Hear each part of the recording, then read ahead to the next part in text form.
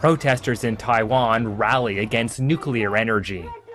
Hundreds flooded the streets of Taipei on Sunday to demand the government halt the construction of a controversial nuclear power plant.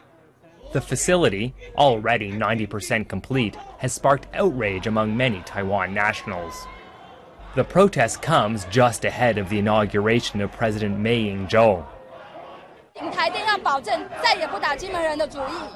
This woman says she is upset that nuclear waste could end up near residential areas.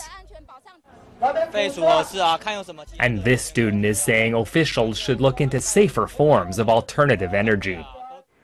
Many legislators agree with them. A referendum on the future of the plant could take place later this year. Taiwan already has 3 nuclear plants, which combined produce almost 20% of the country's power.